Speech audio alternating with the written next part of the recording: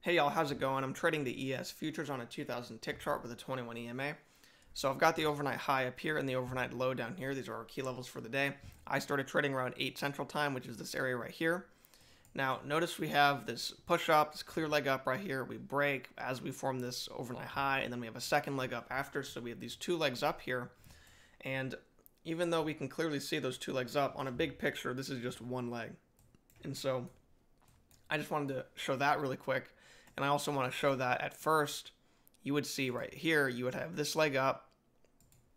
You'd have this uptrend, break, second leg up. We make a new high, so we have uptrend that played out with a break and a new high. And when an uptrend plays out, you can expect a reversal back down. And notice we immediately reverse back below the EMA. But like I said, on a big picture, this is just one leg, and you have to train your eyes to notice this in real time, because it's not just the uptrend playing out and then a reversal back down. On a bigger picture, what you're actually seeing here is just a break. So we have this push up. Even though it's not confirmed with 3 bounces here, we can tell, at this angle, it's not really going to hold well on a trend anyway. But it's a very clear spike up, very significant move. We have to treat it as such. And so we get the spike up right here and then a break. And now, just like I was talking about how these two legs on a big picture is just one leg, that applies to these two legs down as well. So notice this first leg down, break, and that second leg is a lot smaller than that first leg. And really, this whole thing is one leg down, even with that push higher right there. It's really just one leg down. And so someone might try to say, to go long here, because they might view it as uptrend, break, first attempt higher, second attempt higher. But you have to make sure you don't mix up the price action levels. So the small picture trend already played out. Once again, we had this uptrend, break, new high, and then reversal back down. So on the small picture, the uptrend has already played out, and we're reversing back down here. On a big picture, you can't look at every single tick that goes by. You have to understand it's about structure breaks, not just ticks higher. So bigger picture trend, we're going to get bigger picture breaks, bigger picture attempts at a new high. And so you can't view this little tick higher as an attempt higher right there. This is just a break. So anyway, we push up here. And now even on this higher low, we get this push down. This is not significant enough of an attempt. So I did not like that right there. But then here we push lower here. It's a clear leg down. It's a clear second leg down. It's more than measured.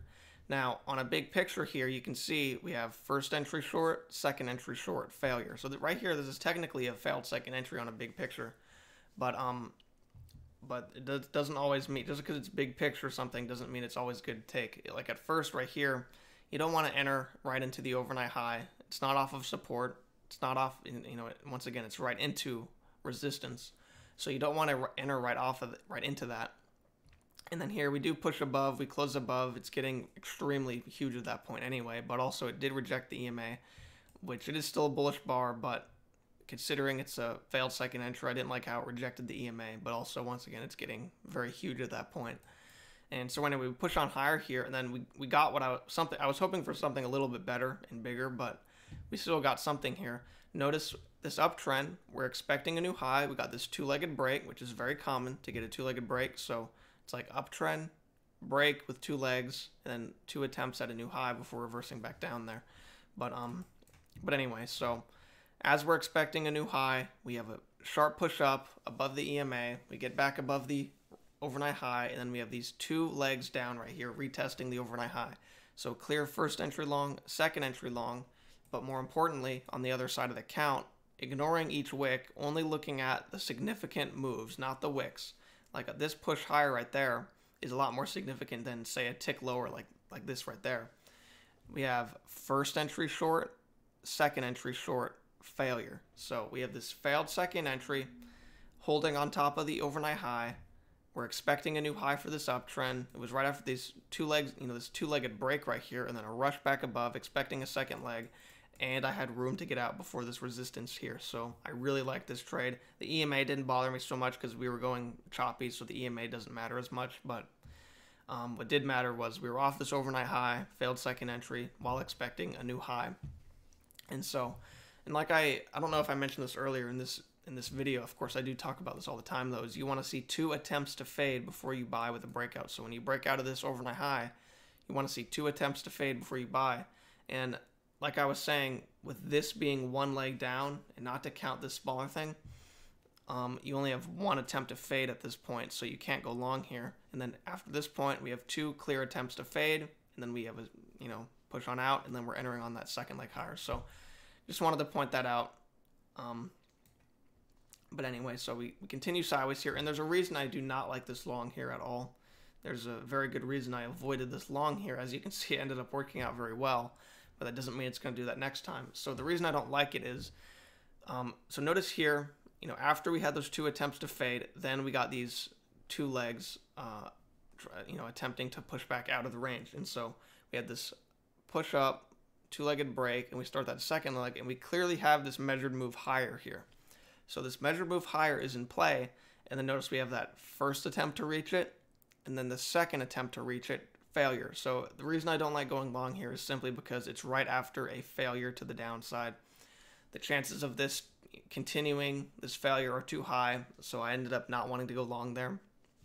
It's a good bar off of a significant level, but it is important to understand that we had this measured move in play. It was formed after this leg up had its break. That's basically when this, leg was, we had our measure. And so we had that first attempt to reach it, second attempt to reach it, failure. I'm not going to enter long right after a failure like that.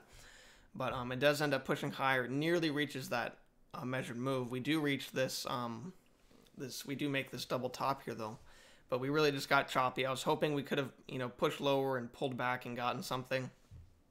But unfortunately, like a lower high, failed second entry, but unfortunately we don't get anything here. We just push on lower. We go into this downtrend, and then we get this break. Pushes above the EMA, unfortunately. This is really just one leg up. Once again, I see that tick lower right there. You have this, push a little bit higher, and then we tick lower, and then another push higher. But, just like I talked about with these other areas, this is just one leg higher, rushing above the EMA. It's not an ideal short. And then we don't get any good kind of failed second entry or lower high underneath that. We just push lower, so we have this downtrend, break, new low. As soon as it makes a new low, we go choppy, which is very common, and it's very common to reverse after a trend plays out, just like I was talking about earlier. And so it's common to look for a reversal pattern after a trend plays out. Now, we don't get a reversal pattern. Instead, what we get is just a very choppy 2 legs up. So we clearly form this range right here, but it's still pretty easy to see. We have a leg up, a break, and a second leg up, nearly measured. It's within a tick of being measured. And after that second leg up, we just plummeted back below the EMA, back below this range high. It looked really great to ride to the other side, because even though the downtrend played out here, you already have 2 attempts to reverse, and it's just failing. So you're entering on a failure, which is very nice. And so it doesn't go a whole lot further than the low of this range, but it goes pretty decently through it. We chop around, formed this double bottom before reversing out of here. And I just want to point out, I was looking for a, you can see there's kind of some downward direction here, which of course, we faded down, but you can see there's kind of some slanted downward direction here. I was looking for a possible trend like this, but I ended up not really, leaving this on for too long, because it really just looked like a sideways range that we reversed out of. And so, like, even this right here, I didn't like going long here because, even though we formed that double bottom, it was going in this downward, almost trend-like structure. It was right into all this chop right here, so I ended up not liking it, but, and it wasn't quite a double bottom either. It was nearly a double bottom, but it was really a higher low that barely closed above the EMA. But what I would have liked to see was, after stalling here, in this overnight range, I would have liked to see a clear failed second entry higher. That would have been nice. But anyway, we push on up here. Very strong spike. So we bottomed out, pushed back out. We have this uptrend, break, and then notice we have this, on a small picture, we have that first attempt higher, second attempt higher. And that's clear enough to where you actually can definitely play that. And then on this side of the count, you got first entry long, second entry long, failure, rushing below the EMA. This looks like a great short to ride down to the low here. I'm kind of disappointed I missed that. I don't remember seeing that happen in real time. It must have just happened pretty recently. This must have been a sharp move down. Looks like it happened about, oh wow, it happened about 30 minutes ago. I'm looking at the time here. So anyway, that sucks. It looks like it made a good symmetry move. You know, it's not surprising. We had a very strong, like a spike reversal, and so we got, you know, a very strong move down, only to find resistance around that previous resistance. So, or I should say, support in this case. But yeah, this looks like a great trade. You know, uptrend break. Even though on a bigger picture, you can tell eventually this will be one leg. Even when you're zoomed out, you know, for a thin spike like this, you can tell you got two legs up right there. So to me, I really like the way that this short looks once it just rushes below that EMA. Once again, uptrend, couple attempts at a new high. Look at the other side of the count, you got a failed second entry. So that short looks good right there. So if you got in on that, definitely doing the right thing. Anyway, wish I could have got that. But anyway, thanks for watching. I hope this video helped out in some way, and I'll see you next time.